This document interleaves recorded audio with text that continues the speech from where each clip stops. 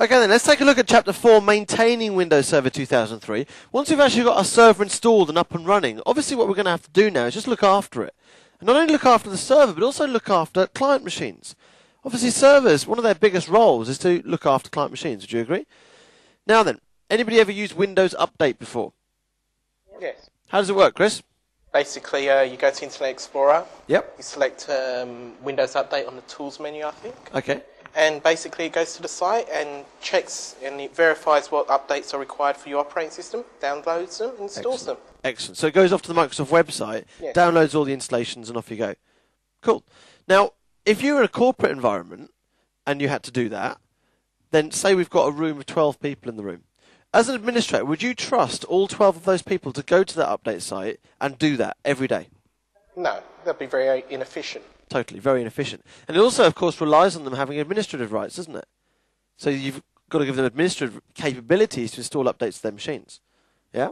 So as an administrator, we say to ourselves, well, hang on, I don't trust users going off to the website and downloading all the information. And to be honest, even if I did trust them, do I really want them to do it?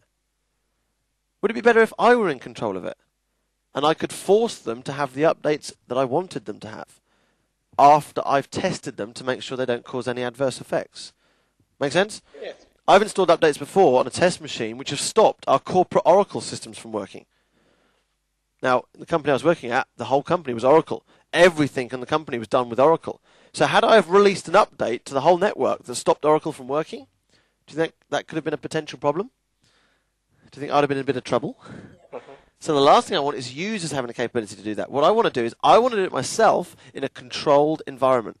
When I'm happy, I can publish it, force that change to all my users, and everyone's happy. Make sense? Now, the way that you do this is you actually use a special type of component that Microsoft supply for you. It's called Software Update Services, and obviously that's the topic of this particular section.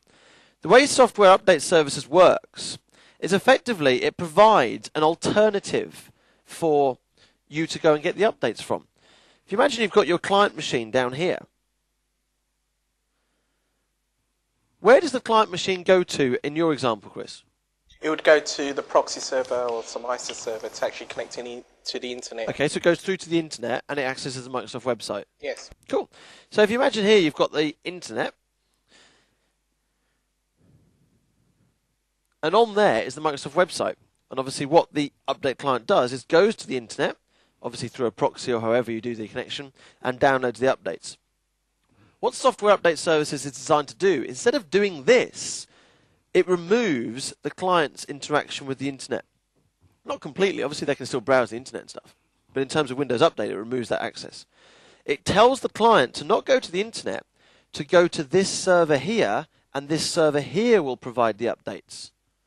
And this server, of course, is known as a what server? SUS server. A SUS server. Software Update Services. So how do you think the Software Update Services server gets its updates then? It goes to The the Microsoft internet. website. Precisely. It goes to the internet and gets them. So as a result of this, you've got no interaction whatsoever happening between the internet and your user for this particular component. If they're browsing the web, that's a different thing altogether.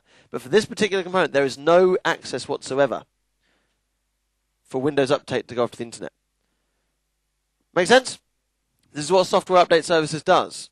Let's think about this. What could this mean then? I've already mentioned the fact that this is going to help you in terms of you giving the ability to now force these updates on people. But what else is it going to mean? Look. I was thinking, how... I don't know if it's going to answer your question, but Go on. how would does the server pass on information to the Microsoft website for all the hardware, operating systems that it's controlling? Well, basically, yeah, it'll download all the updates it requires. Oh, right. But the client, the way it works is very clever. Is you basically what you have to do? You have to do two things. First off, you have to set up the server component. Secondly, you have to set up the client components. To instead of point to the internet, it points to your SUS server. You with me? It says two actions you've actually got to perform. Now, what will happen is, though, Windows Update now will now go off to this server here, as opposed to going to the internet. And as it goes to that server, it'll say, "Hi, I'm Windows 95. I've got this. I've got this. I've got this. I've got this. I've got this. What else do I need?" You with me? And it'll only download the relevant things for him, or Windows XP, or whatever the operating system may be. Okay. let's think of a real benefit, though, of having this single system. Chris? Basically, it would save on traffic on the internet. Well, basically, your clients don't have to go out to the internet to actually go and get the updates. So Cool. just only one server, your SUS server, has to go out. Excellent. How many times are you downloading this information? Once. Once. Here.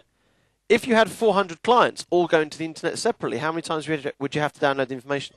400. 400. Is there therefore 400 possible failure points? Yeah. Of that 400, I guarantee you, categorically guarantee you, probably only 300 of them would work, because the other 100 have various issues. So if you just have the ability to download it once to your server, then all you have to worry about as an administrator is that link going to the Microsoft website. Is this good stuff? Yep. Yeah. Very, very powerful. Now then, that's the basic concept of SUS. Gives you the ability to update your client machines, and obviously your own machines as well, if you want to publish this to servers, using a single SUS server.